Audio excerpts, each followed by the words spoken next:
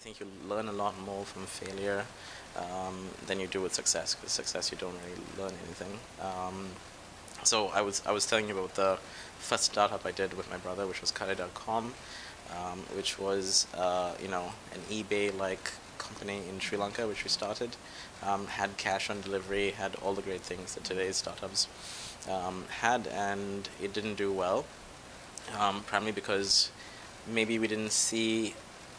We thought the trend of card usage would be a lot. People would get used to online buying a lot sooner than we thought, which I think was wishful thinking, and which is why I think 2 years later we had to we decided to close down that business.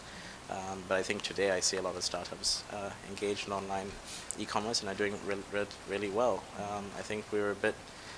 What I learned is you need to you can't force things to happen just because you like them to. You need to understand the market and you need to learn the market.